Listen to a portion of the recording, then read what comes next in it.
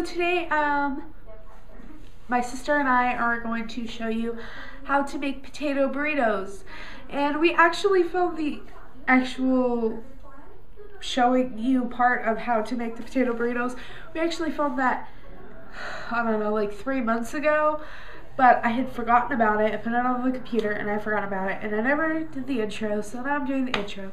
So, we're going to show you how to make potato burritos. They're really, really simple, and I hope you like them. And if you try them, go ahead and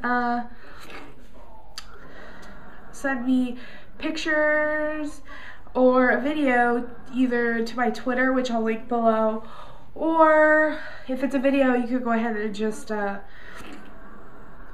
leave it as a video response or link me to it by sending it to me through a message. Probably gonna leave that blooper in. Okay, hi! This morning I'm making potato burritos. So right now I've cooked up my hash brown potatoes, which I just got the potatoes O'Brien from the store, which is the hash brown potatoes with the peppers and onions.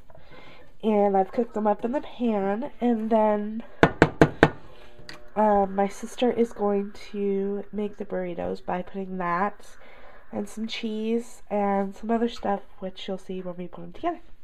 Okay, so you have a tortilla, which has been heated in the microwave. Then you're going to put some of the hash brown potatoes, which I showed earlier. And there's a dog.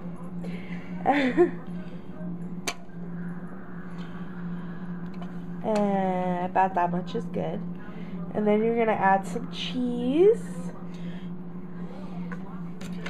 and sour cream would go good in this, but the sour cream we have is being used for something else, so we can't put it in there. But we are putting hot sauce in it, which would also make it really good. Which hot sauce and sour cream would be really good, but we're just using the hot sauce. And then that's good. That one's yours.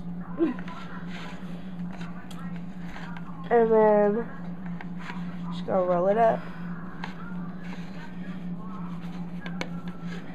Now, because she likes them rolled this way, I like both ends rolled in, so I'll show you how she rolls mine.